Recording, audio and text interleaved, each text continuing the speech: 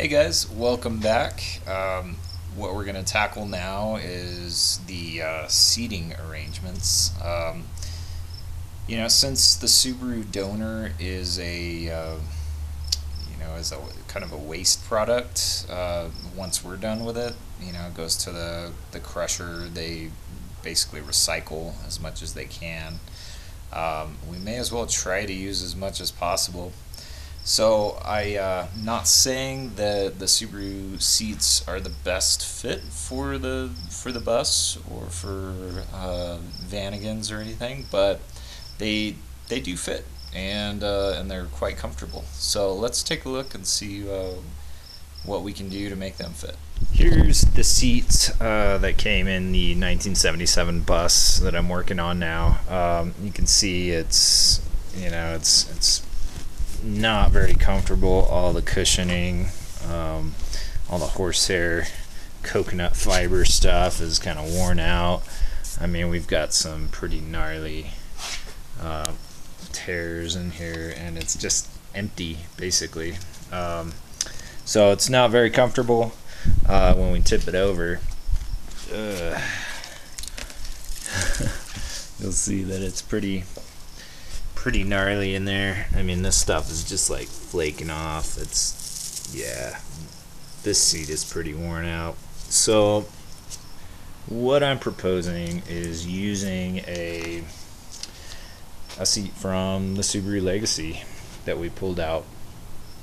So one of the benefits is, here, let me flip it over for you. Padding is actually kind of this foam material, looks like closed cell foam, and it's in fantastic shape. All the bearings for the sliders are still in great shape. It needs a little cleanup, but other than that, it's great. A lot of the benefit is comfort, but we've also got, we're able to move the seat forward and back. On the driver's side, we have a bolster adjustment, or lumbar support actually, so you can adjust that. This is a passenger seat, so it doesn't have that, but we'll need to take off some of the stuff we won't need, like this seatbelt bracket. It had automatic seatbelts, so it won't actually work with our VW. But what we'll do is take a look at how to, check it out, 5 cents. What we're gonna do is take a look at how to adjust these brackets so that we can fit it into the van.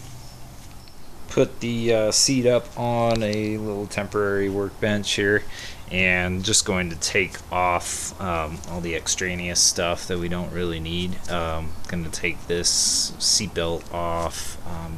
Actually going to modify this bracket as well as the one in the back there, and then the front ones as well. Those will probably be modified.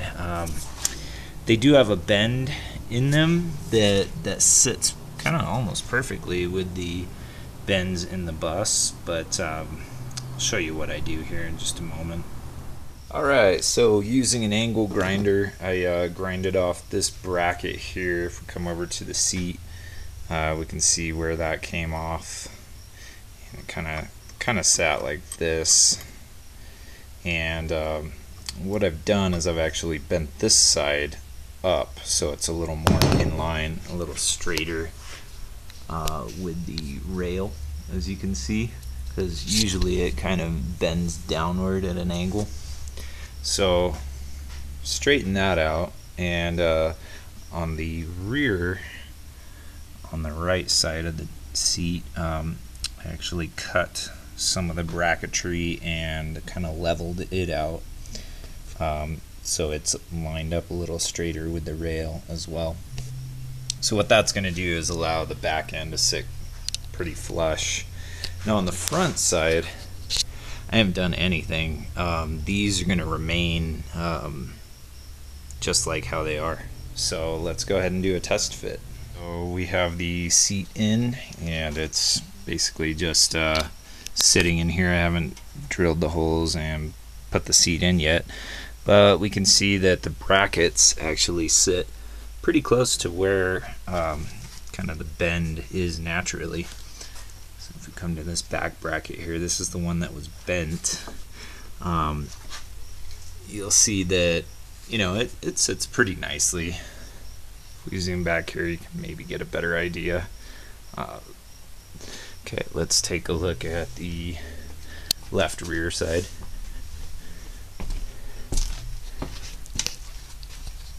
So it's just gonna sit right here, very near the seat belt. So the seat belt will kind of sit like right there. But overall, a pretty good, decent fit. It is slightly taller than the VW seat, so for really tall folks, it may not be the best answer. But you know, I like the adjustability of these seats, and you know, the look isn't too bad for the bus either, especially if you're not going for restoration.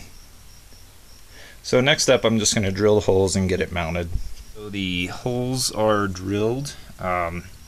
Basically these outside holes, you probably can't see it from underneath here, right there and right there. We're just going to use these bolts that I harvested from our donor Subaru. I try to keep a lot of bolts and nuts and whatnot from the Subarus just because they're handy in situations like this. So we have the holes drilled. I'm going to go ahead and fasten it down and give it a whirl. Alright, we have the seat bolted in now. It's super secure. Now you can see we have a lot of functionality. First off, we can go pretty far forward here. We can come back and have a pretty nice seating adjustment. We can fold that all the way forward and bring it up to give us a little more storage. Let's see, we can go back all the way to have a pretty reasonable front seat sleep if we wanted, a little nap. And if we come forward, we have access to kind of some basic storage underneath. You could put like a strong box or something in there for traveling. But yeah, these seats work out pretty well. They're a little taller than the VW seats, so that's somewhat of a downside, but other than that, they're super comfortable. The bolsters hold you in pretty well around corners, and you know, they're great in my opinion. So thanks for following along on the Subaru seat adaptation into the bus. Next thing we're going to do is take a look at the door skins. So keep an eye out for that video.